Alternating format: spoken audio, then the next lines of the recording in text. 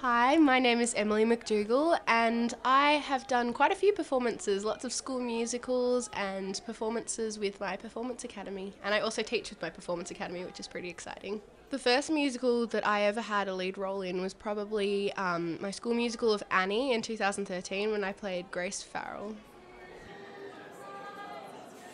I wouldn't say that performance anxiety is something that every performer experiences, but I say that it's pretty common. Like, you come across people that have had stage fright from such a young age and it's travelled into their adult life with them and it's impacting on their ability to perform at their fullest potential. I know people that say they don't have stage fright or it doesn't affect them, and like I was that way up until a certain age as well. Like I was like, oh, I don't get nervous when I go on stage.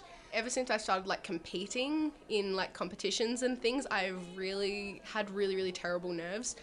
And I think just overcoming them is a challenge that I've just set for myself. Dissatisfaction with your body is, it's somewhat common in musical theatre because there are certain roles that people have to portray that require them to be a certain body type, so they might have to put on or lose weight, and it just might make them feel unhappy with who they are as a person. And I do think it is common in musical theatre. I do think that theatre culture is supportive of people with mental illness. The music and the lyrics and combining that with movement and acting really gives people a sense of having like a little bit of an out-of-body experience. It's enough for people with maybe anxiety to be able to have that escape. Just the feelings that you have when you're performing or when you really nail that one song that you've been trying to get for weeks, it just all makes it worth it.